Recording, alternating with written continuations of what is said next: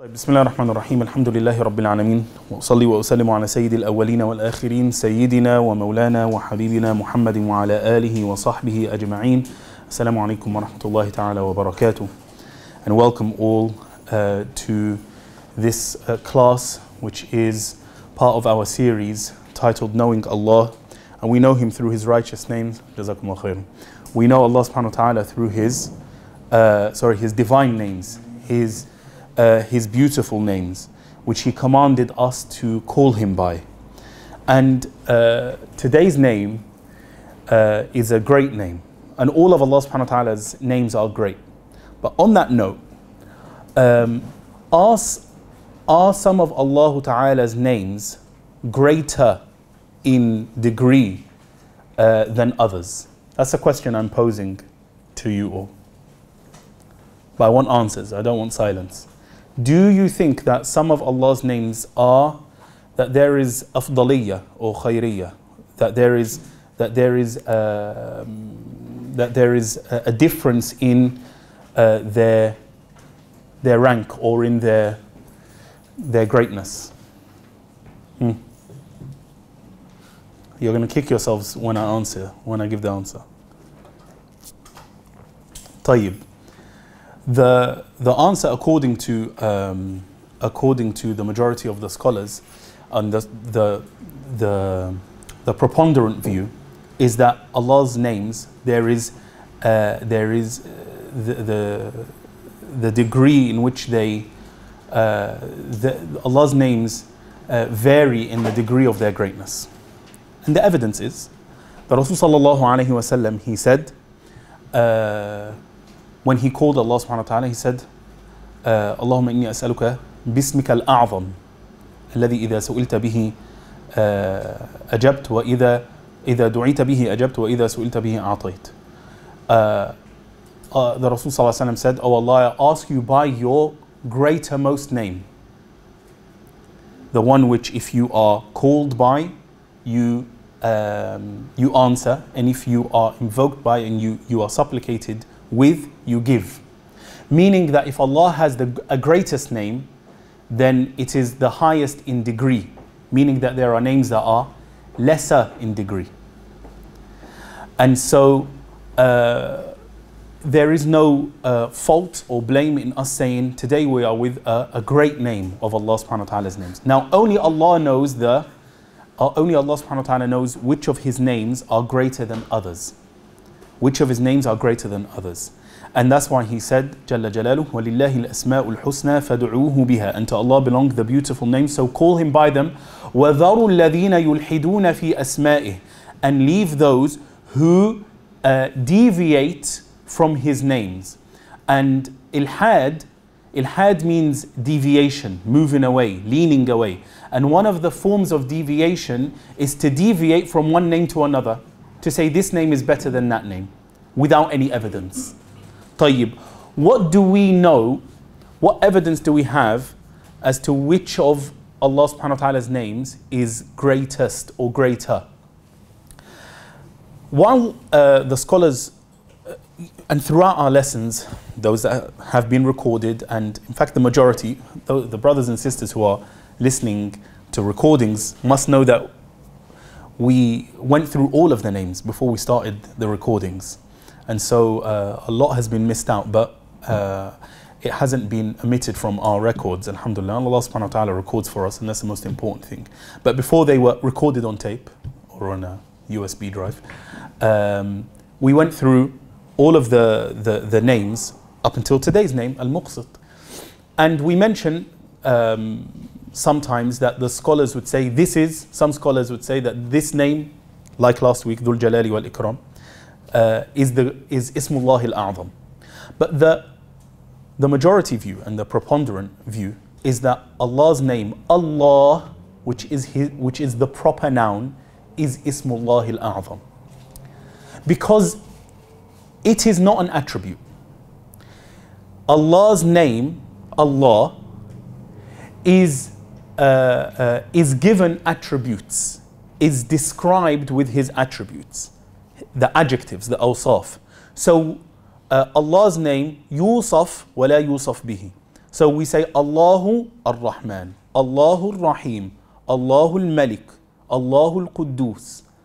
Yes? Whereas the rest of the names are attributes, adjectives, grammatically speaking, they're adjectives. Yes? But Allah's name, Allah, is ismu alamin ala dhat al-ilahiyya al-muqaddasa. It is Allah's, it is a proper noun. And so because it's a proper noun and because it is described and does not describe, the scholars have said that it is Ismullah al-A'zam, it's Allah's greatest name. But that doesn't take away from the greatness of all of Allah subhanahu wa ta'ala's names. It just means that they vary in their degree of greatness. So that's just as a short intro, because I said we're with a great name today and all of Allah subhanahu wa ta'ala's names are great. Allah's name, Al-Muqsit. Al-Muqsit. Allah Ta'ala, He said, شهد الله أنه لا إله إلا هو والملائكة وأولو العلم قائما بالقسط. لا إله إلا هو العزيز الحكيم.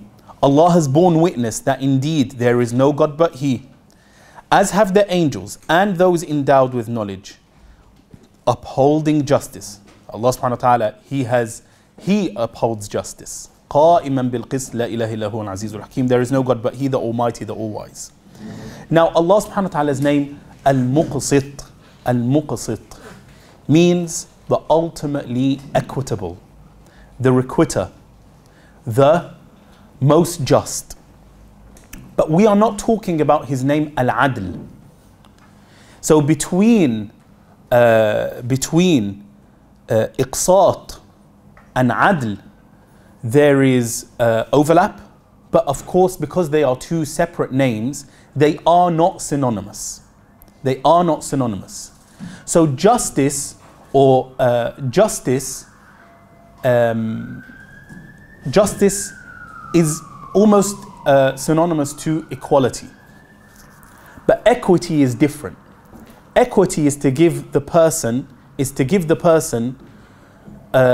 share that they deserve, not to give everybody an equal share. That's justice. Justice is to give everybody an equal share. Arguably, of course. In any case, Allah subhanahu wa ta'ala's name, Al-Muqsit. Al-Muqsit with a ta at the end. So there are variations of Allah's name, Al-Muqsit. And it's just like Al-Adl, Allah's name, Al-Adl. Adl has two meanings. It's either to be just or to be oppressive. It's from al-mushtarak al-lafzi. It means it has two meanings, but its meanings are opposing. And al-muqsit as well, from its variations, some of its variations are opposing in meaning. So aqsata means he, or aqsatat. Aqsata means he implemented justice. Aqsat means he implemented justice. Qasata means he became inequitable and implemented injustice. Qasit, not muqsit. Qasit means unjust. And Allah subhanahu wa ta'ala, He said, وَأَمَّا الْقَاسِطُونَ فَكَانُوا لِجَهَنَّمَ حَطَبًا. As for the unjust, they are the fuel of the hell. And muqsit is the one who is fair in his judgment or decision. And qist, if we've heard qist means share or portion or a lot. طيب. Iqsat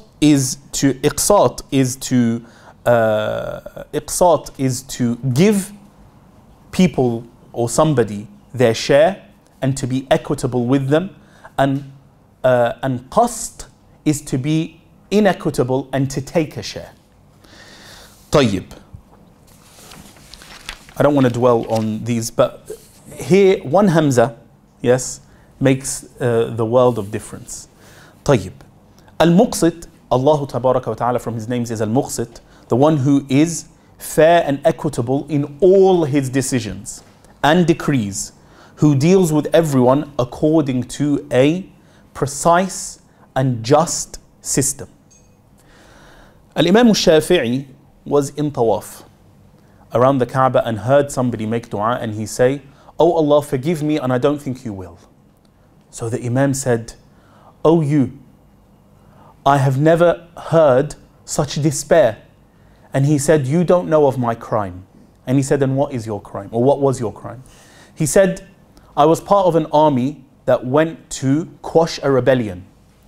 And after we succeeded in doing so, the city was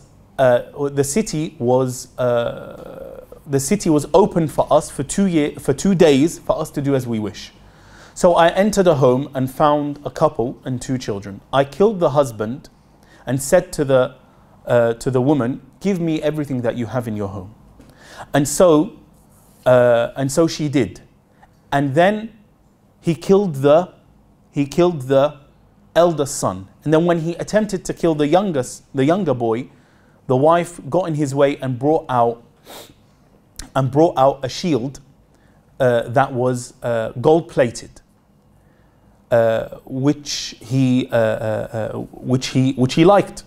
But he saw on it 2 lines of poetry, and those 2 lines were إذا جار الأمير وحاجبه وقاضي الأرض أسرف في القضاء فويل ثم ويل ثم ويل لقاضي الأرض من قاضي السماء. Which means, if the Amir, if the leader oppresses, and so too do his two guards, and the judge on earth exceeds in his judgment, then waylun, woe, then woe, then woe to the judge on earth from the judge in the heavens." And so when he read these two lines of poetry, he left the shield, and that's what led him to ask for forgiveness. And he realized the extent or the severity of his crime. And so being equitable is a godly trait. It is one of the sifat of Allah subhanahu wa ta'ala, the attributes of Allah subhanahu wa ta'ala.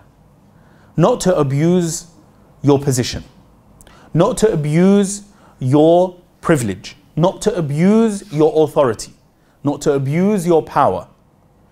Those who abuse their positions and their offices of power, Allah subhanahu wa ta'ala does not forget. Allah subhanahu wa ta'ala may give some respite, but Allah subhanahu wa ta'ala always exacts vengeance, and Allah subhanahu wa ta'ala will always be equitable to restore the balance, the justice upon which the heavens and the earth were created. When it's not implemented, then it is rocked at its foundations. And Allah subhanahu wa ta'ala must restore that balance. He restores it either through one of his righteous servants restoring that balance, or he will restore it through the tyrants fighting each other in order to remove, Allah subhanahu wa ta'ala will remove one's oppression with the oppression of another, or Allah subhanahu wa ta'ala in ways, some of which we'll mention today as examples, anecdotes, but true stories of course, of how Allah subhanahu wa ta'ala restores that balance. The Rasul sallallahu alayhi wa sallam, or Abu Mas'ud al-Badri, he reports that he was striking his slave with a whip when he heard a voice behind him, "I'lam Aba Mas'ud." Know, O Abu Mas'ud. Know with K-N-O-W. Know, and be aware, O Abu Mas'ud. But he says, I didn't recognize the voice because of my intense anger. as he came near to me, I found that it was the Messenger sallallahu alaihi wasallam, and he was saying to me, "I'lam Aba Mas'ud, I'lam Aba Mas'ud, no, O Abu Mas'ud, no, O Abu Mas'ud." And so Abu Mas'ud threw the whip from his hand, and then the Rasul sallallahu alaihi wasallam, he said to him, "I'lam Aba Mas'ud, I'lam Aba Mas'ud, أن الله أقدر عليك منك على هذا الغلام." Know, O Abu Mas'ud, that Allah is more capable over you than you are over your slave. And so he swore an oath on that day never to be a servant of his again. And in another narration, he freed him. And the Rasul sallallahu alayhi wa sallam, he said, إِن لَمْ تَفْعَلْ لَلَفَحَتْكَ النَّارِ. If you had not done so, then the fire would have snagged you. And so, if your power and your authority and your dominance, they cause you or they invite you or make you incline towards injustice, then know that Allah subhanahu wa ta'ala is more capable over you than you are over the one whom you are oppressing. A man stood before Al-Hajjaj rahimahullah, and Al-Hajjaj had decided to punish him. And so he said, "I ask you, أسألك بالذي أنت بين يديه أذل مني بين يديك." Oh, I ask you, by the one whom you are more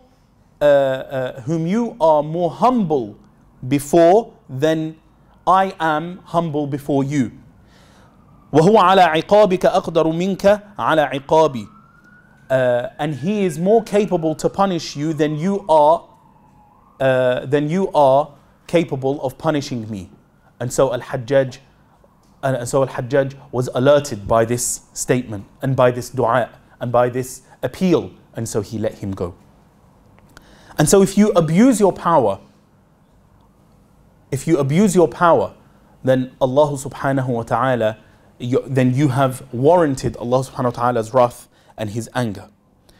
As we mentioned, that any imbalance rocks the foundations of the heavens and the earth. And so Allah subhanahu wa ta'ala must restore that balance. Now, if justice and equality are intact, then the poor actually live happy despite their poverty. Why? Because everybody feels that they have been given their right. And so even if you are poor, but nobody has oppressed you, then you have nobody to resent, you have nothing to be bitter about. But you could be rich and wronged, and you will feel a sense of resentment. You will feel you'll feel very palpably that sense of injustice, even if you are rich, because it's not attached to your material means. Now, as we said, justice starts at home. To not favor one son over another, to not favor one daughter over another, to not favor the boys over the girls. At work, to not favor one staff member over another. Because in favoring people, that is a form of injustice. Favoring despite people being equal, despite them being equal in station. And so, for example, a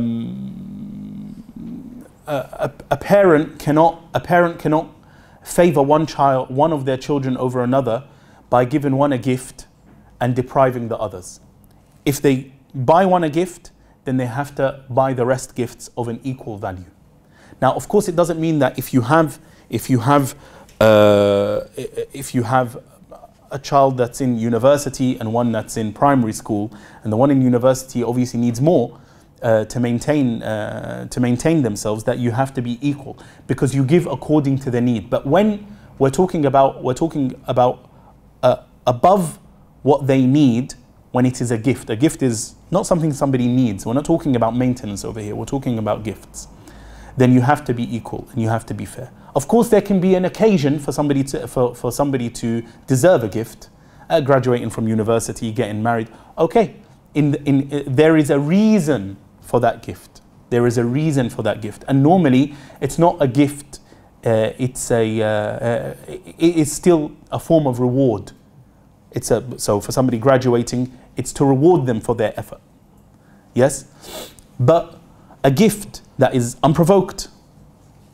There's no underlying cause for it other than that they're your children and you're related to them as their parent. Then it's not permissible to favor one over the other.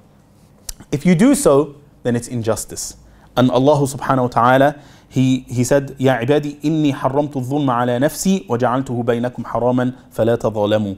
O my servants, I have forbidden oppression for myself and I have made it forbidden among you, so do not oppress one another. Sheikh Mohammed Mahmoud, he relates a story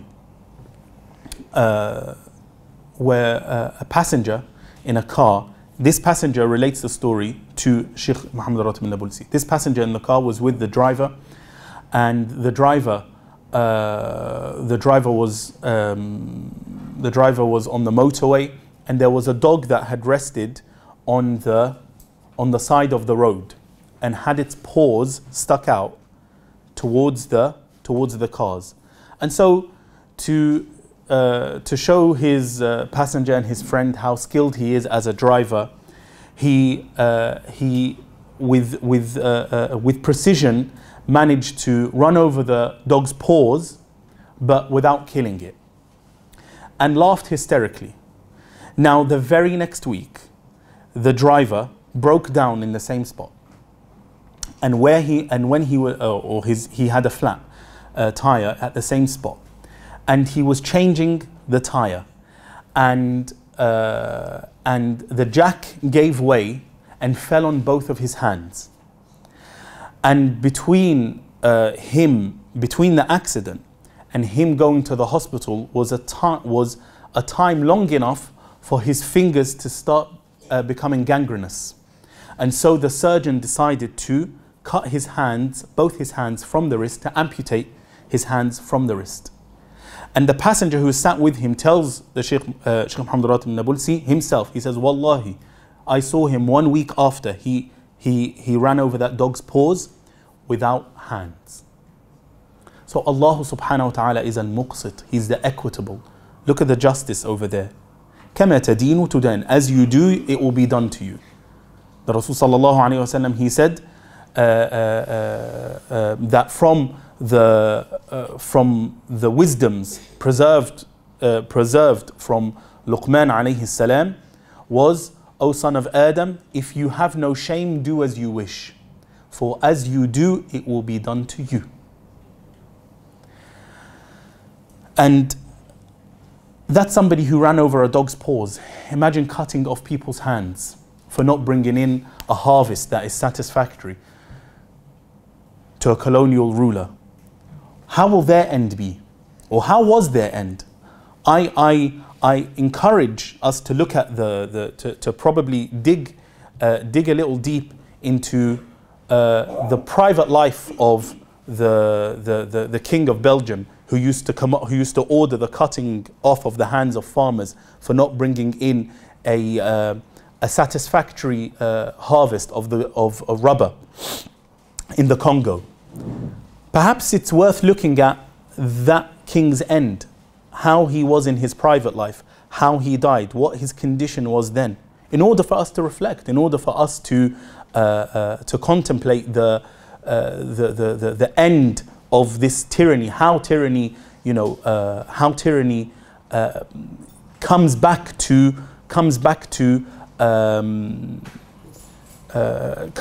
in forms that people could never have imagined as a form of retribution, but from Allah subhanahu wa ta'ala.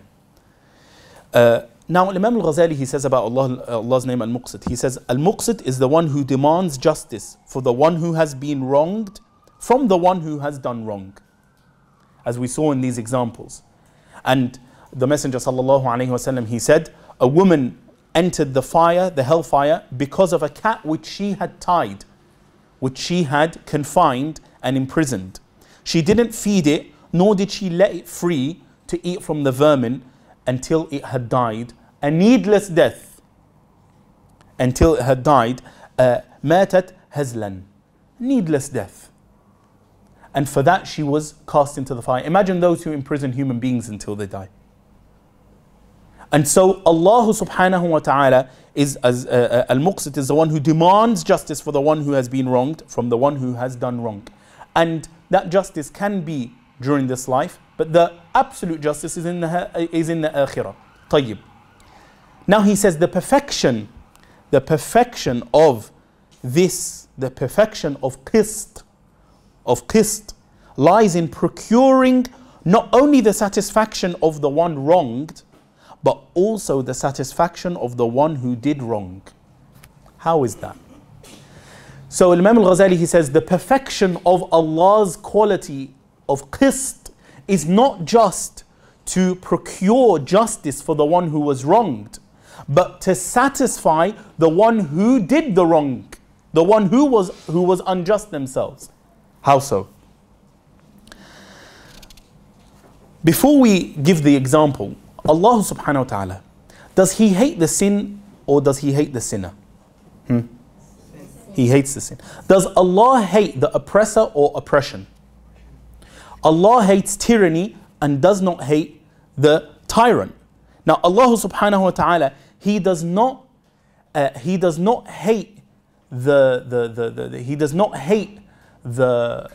those who commit the sin, but rather He hates the nature of the sin. Allah subhanahu wa ta'ala, He hates the nature of the sin. And the evidence is that when a person repents and returns to Allah subhanahu wa ta'ala and asks for forgiveness, then he earns Allah subhanahu wa ta'ala's love. Meaning what? Allah subhanahu wa ta'ala didn't look to the person, but looked at that person's actions. Didn't look at the very core of that individual, that he is faulty. He's faulty, so it doesn't matter what he does afterwards, he'll probably go back to that sin again. He'll probably repeat it again because it's in his nature. It's in her DNA. No, that's not the case. Now, we'll take this example. The Rasul sallallahu alayhi wa sallam. So Imam al-Ghazali, he says that this quality, that this ultimate form of justice and equity to procure satisfaction for the victim and to procure satisfaction for the culprit. This is something that is not possible for anyone except Allah.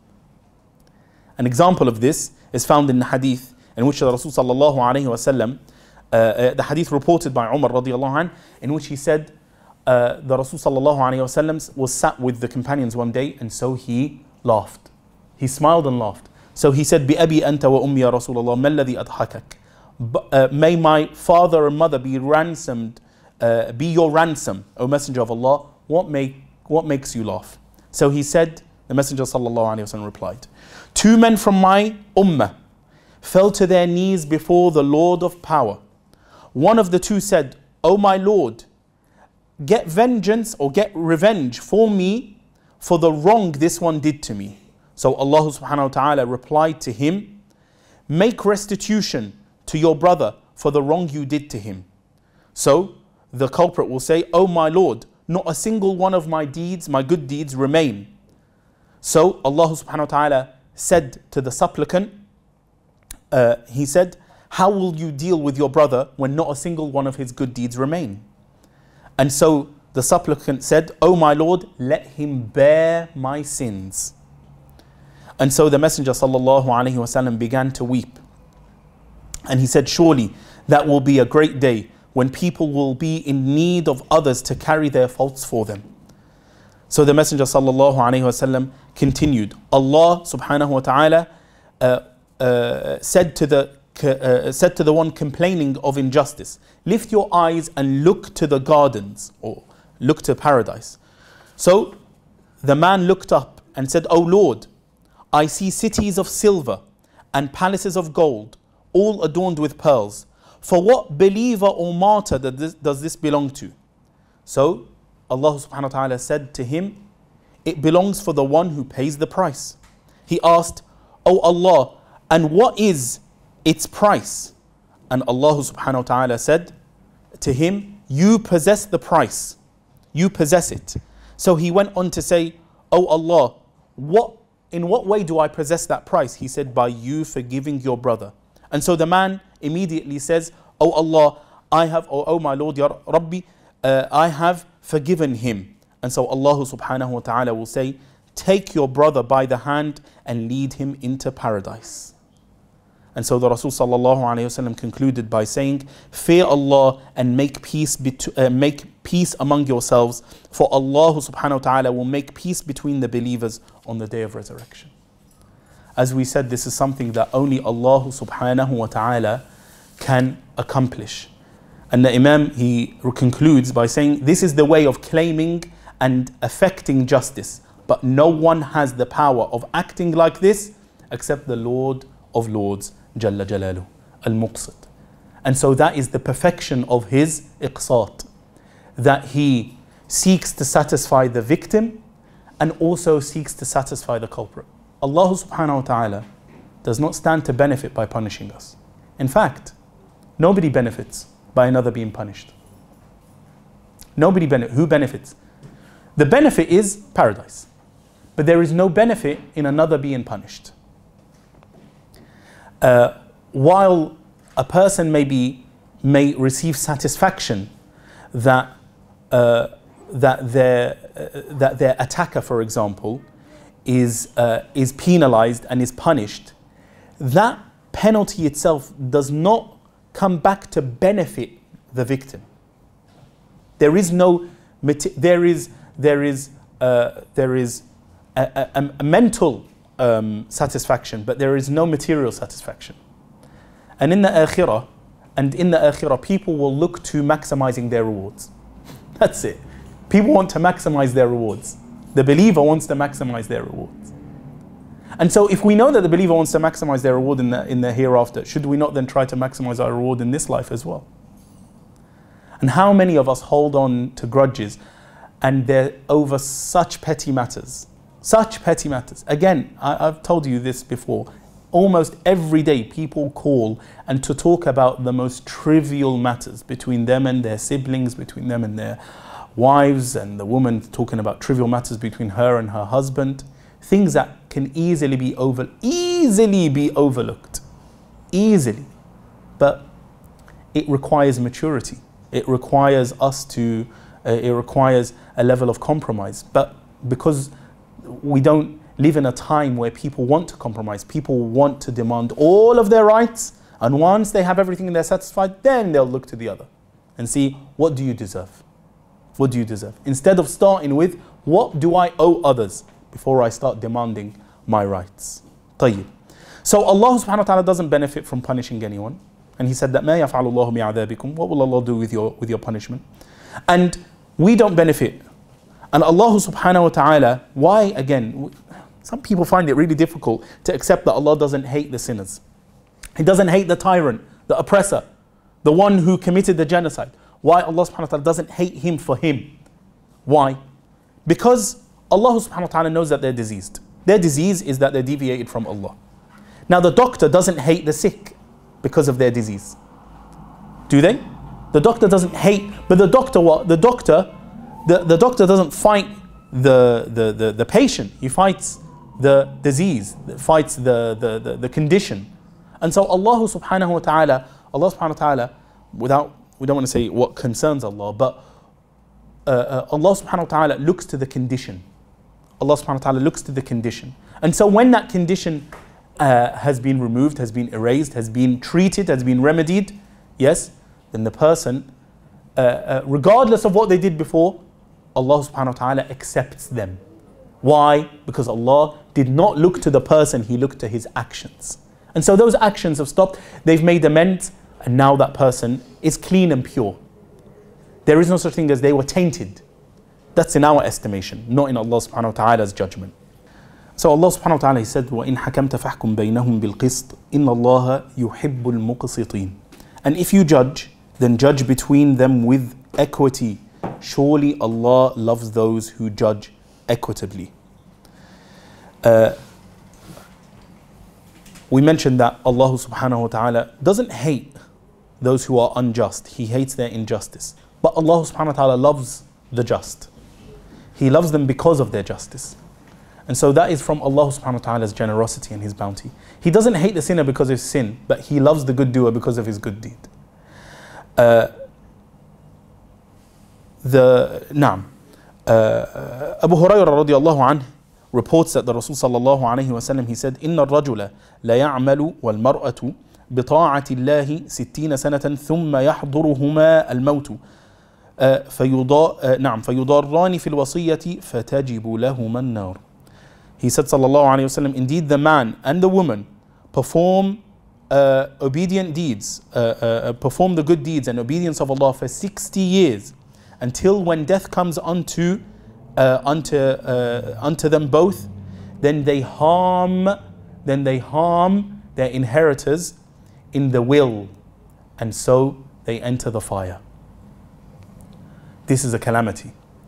Today we see people who pray and fast and go to the mosque, but then before they die they say, make sure that the business stays in this boy's hand, and the car stays with that boy, and the house stays with this person, and not knowing that when they die, it's not their money anymore.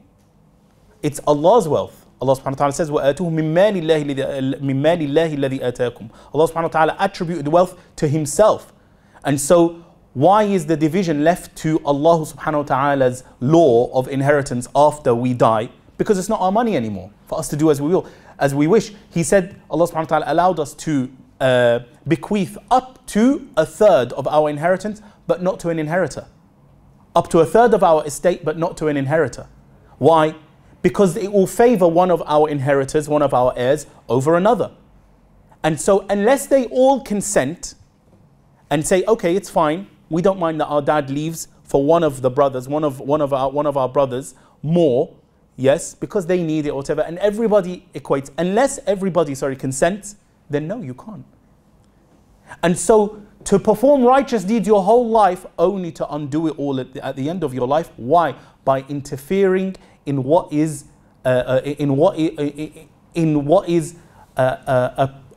preserve of Allah subhanahu wa ta'ala alone is indeed the definition of foolishness. And we mentioned that we can't give one son over the other. And so Nu'man ibn al-Bashir, he reports that the Messenger sallallahu alayhi wa sallam, he said, قَارِبُوا بَيْنَ أَبْنَائِكُمْ يَعْنِي سَوُّوا بَيْنَهُمْ. He said, bring your children closer to one another, meaning be equitable, be fair and just in your giving to them. Equality and equity, qist, starts at home. The inheritance of a woman is often usurped by her brothers, by her uncles, by even her husband, taken from her. And so today sometimes we look at communities, Muslim communities that is, they're poor, they live in rural regions, they're religious, they pray and they fast, they go to Taraweeh and they build mosques and they read Quran and they do Hajj when they can, and then we find that they're the victims of abuse, victims of tyranny, victims of oppression, and we say, Ya Allah, how these people? Now, of course, maybe they are completely innocent, but really, when you scratch beneath the surface, look at the level of justice between them.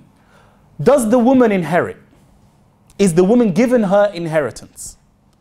Is the wife given her inheritance after her husband dies? Is the daughter given her inheritance after her father dies? Or is the sister given her inheritance after her brother dies? Is the mother given her inheritance after her son dies? Look at the dealings between the people. This culturally, the woman here, she's fine with that, she's fine. But she's fine with oppression. It doesn't make the oppression right. And so you have warranted Allah's anger. And so to restore that balance, somebody has come to wrong you. Not, not because two wrongs make a right, don't get me wrong, but in order for your victim to receive satisfaction by seeing you being wronged by somebody else, by seeing you being punished by somebody else. And so this is what's plaguing the ummah, by the way. What's plaguing the ummah is the inequality, is the inequity that we see, starting from the home. If you could side with your son's victim against your son, then know that Allah subhanahu wa ta'ala will establish you on earth. But you have to do that. You have to side with the truth. If you side with your daughter-in-law against your son, then Allah will establish you on earth. But if you are with your brother, whether he is wronged or he is wrong, then no. Allah subhanahu wa ta'ala will replace you with a people who are just and equitable. Now, we're coming towards the end, and so I'll conclude very quickly because Asr is in a few minutes. Al-Ghazali, Al-Imam Ghazali, he concludes with our share of Allah subhanahu wa ta'ala's name, Al-Muqsit. He said, he among men is most amply endowed with a portion of this name, the one who first of all demands justice from himself. That you demand justice from yourself, meaning you fess up when you're wrong. That you apologize for your mistake. That you ask for forgiveness, and not least when you are in a position of authority, a position of power. When you are master over the house, to say, I was wrong, forgive me. When you are in charge of a company and your employees all tread on eggshells around you, and then you make a mistake, no one will dare say that you made the mistake, and then you say, I made a mistake. That is the greatest portion of this name, Al-Muqsit, of the equitable. If you are in charge of a country and you make a mistake and you say, I made a mistake, not for months and for a year, dilly-dallying and exhausting the English language to find different ways to evade responsibility and to insult people throughout the process. This is not equity. And with that, power is stripped. With that, the harvests are diminished. With that, the rain doesn't fall from the sky. With that, the plants are not pollinated. What do you think? States are not rich because of their hard work alone, because of the justice. And so when there is no justice, Allah subhanahu wa ta'ala will replace you. That's it. Allah subhanahu wa ta'ala will replace you. And so, by the way, I'll leave that for today. No, don't want to say something that gets us in trouble. And then he says, then the one who seeks justice for another from a third party. But then he mentions, we know that one, the level degree higher than them all actually is to not demand justice for yourself when you are wronged. And that takes us back to the hadith in which the man pays the price for that palace of gold lined with pearls in Jannah. That we don't have to wait. But of course, this degree is so high that it's not expected of anyone. Why? Because we are created to demand our rights, and we are allowed to do so. But when you have ascended to a level so high where you would rather have Allah subhanahu wa ta'ala's reward, you would rather seek Allah subhanahu wa ta'ala's reward, and you are only giving up your own individual right. You can't give up somebody else's right, by the way. It's none of your business. Okay, it's not your right to give up somebody else's right. It's your right to give up your right. Then that is the most ample share of Allah subhanahu wa ta'ala's name, Al-Muqsit, walhamdulillahi rabbil alameen.